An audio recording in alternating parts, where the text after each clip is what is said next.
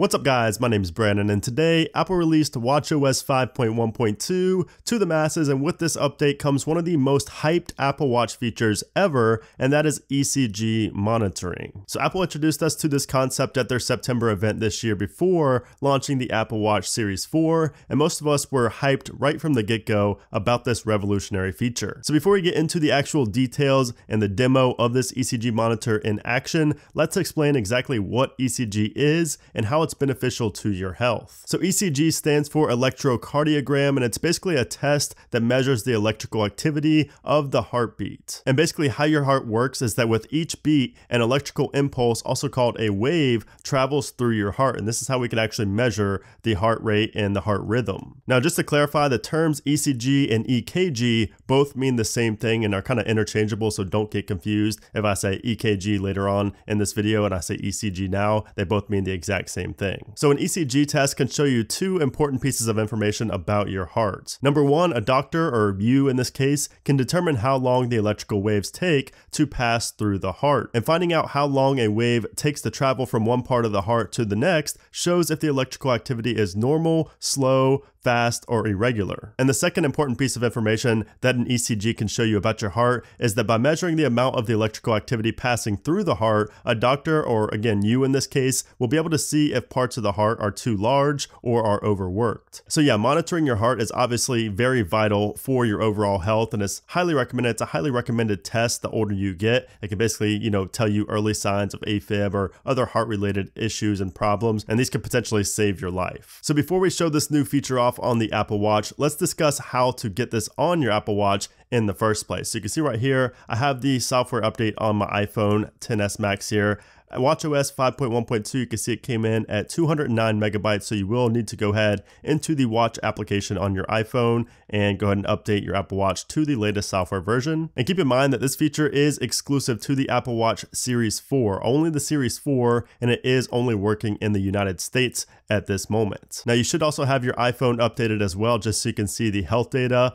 So you should be updated to iOS 12.1.1, which did get released yesterday. If you missed my video on that, I will have that up in the cards and down in the description below. So anyways, after you've updated to watchOS 5.1.2, you will now have the application on your home screen of your Apple Watch. Let's go ahead over to that. So if we go to our home screen here and scroll over, we should see it. There it is right there. So you can see a heart rate monitor little icon. Go ahead and click on that. And then you see it gives you the prompt to set up ECG, open the health app on your iPhone. So it's looking like we will have to actually be updated to 12.1.1 on the iPhone for ECG to work. So let's go back to the iPhone real quick. All right, so there is the health application, and you can see we are greeted with a brand new splash screen that says what's new in health, and it shows all about the ECG application. So you can see there it says the ECG app records your heartbeat using the digital crown of your Apple Watch. The app then checks the recording for AFib, a form of irregular rhythm. So let's go and click on setup, and you can see right here, set up the ECG application. So we have to put in our date of birth. All right, so once we put in our birth date, it takes us to the next step. How does the ECG app work? So it gives you an explanation here of how the ECG app works. Click on continue. Then you can see right here, it shows the results you may see, sinus rhythm and AFib. You can see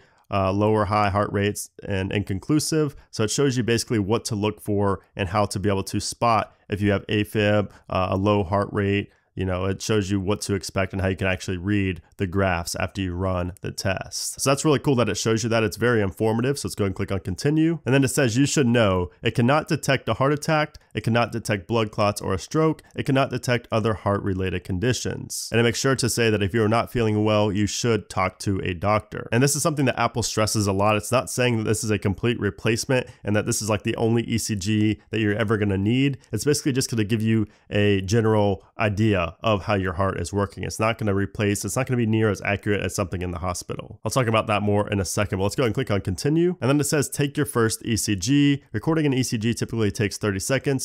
And it shows exactly how to do that. So I'm going to go ahead and put my Apple Watch on. So you can see I have the application open here on my Apple Watch, and it says to take an accurate ECG, your Apple Watch needs to be snug on the wrist, selected in settings. Currently that's on your left wrist. Let's go ahead and click on OK. And now it's going to have me put my finger, look at that really cool animation there, the heart, that is really cool. So it says hold your finger on the crown. So I'm just going to put my right index finger on the crown. I'm not pressing, I'm just simply holding it there. So you can see it has a countdown now from 30 seconds. So you should probably try to be as still as possible. I know I am talking, so it's not going to be completely still, but you can kind of get an idea of my heart rate, my rhythm, and my overall heartbeat. You can see I'm at 105 beats per minute right there. Well, that's not really what we're looking at this for. You can use, other applications for that, but we're looking at the rhythm of my heart. So it's really interesting to be able to see that because it's monitoring that in real time as I have my finger here on the crown. So it says inconclusive. The ECG is inconclusive. It will still be saved. If you repeatedly get this result or you're not feeling well, you should talk to your doctor. So I don't know how I should feel about an inconclusive result here. I don't think that that's normal. So that's not good. But anyway, it says not feeling well. You can actually add symptoms straight from the results screen, which is really cool. And by the way, right once we finish that, it showed the results here on my iPhone, and I will get to that in a second. I'm just still showing it here on the Apple Watch. So it's really cool that you can add symptoms here if you're not feeling well. And if we continue to scroll down, we have done, and it says you can view your ECG on the iPhone in the health application. Let's go and click on done. It takes us back to the animation. So now let's go back to our phone and see how the scan looks on the iPhone in the health application. So here you go. It says setup complete. This ECG is inconclusive. And then it shows the actual rhythm of my heart. So really interesting. It showed my average BPM was 106. And it says all of the ECGs you take will be stored in the health application. So I'm just gonna go ahead and click on this. And you can see it gives you a really detailed analysis of the ECG test. It shows all data, the sinus rhythm, AFib, low and high heart rate, inconclusive. So basically it'll monitor, if you can, as you continue to do this, how many times it was, each one of these. So if it's inconclusive every time, that may not be good. If it's AFib every time, that's obviously not very good at all, and so on. So you can see, you can also get back to those splash screens that we saw earlier by clicking on one of these. And then if we go and click on this graph right here, we can actually export this as a PDF for your doctor. So really interesting, really cool that you can do that. And down here, it also shows sample details. So it shows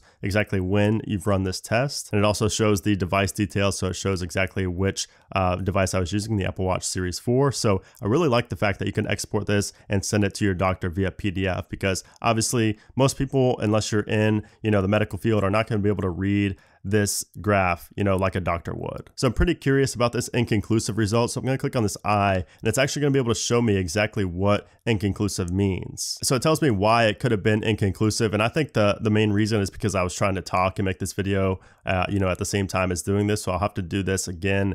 Maybe I'll do it here in a second test, just to see if I can get a real result where I'm not talking. But it's pretty cool that you can click on the eye and see all the information about your exact result. So yeah, that is a demo of the ECG application on the brand new Apple Watch Series 4 and watchOS 5.1.2. I think it is an awesome, again, a revolutionary feature for Apple, because this has never been put on a device before like this. I mean, this is something that you normally need to have a prescription for to be able to run a test like this. Now, of course, a lot of other tech companies are going to be putting this into their wearable devices like Fitbit, and I'm sure Samsung will as well, but Apple was first to this, which is awesome. And the fact that it integrates with the already awesome health application is just great. So before we head out, I just wanted to do one more test where I'm not actually talking and I can get a real result. So I'm just gonna go ahead and do that real quick on my Apple Watch.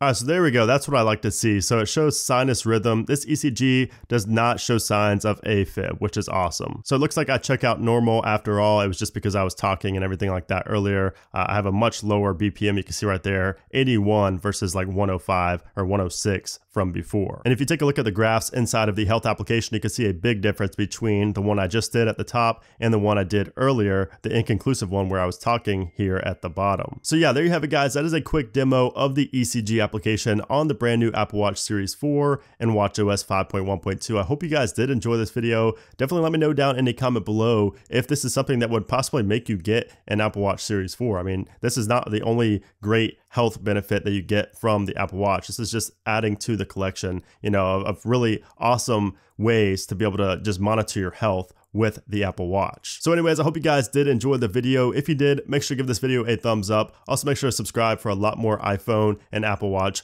updates in the future. So thanks again for watching, guys, and I'll see you soon.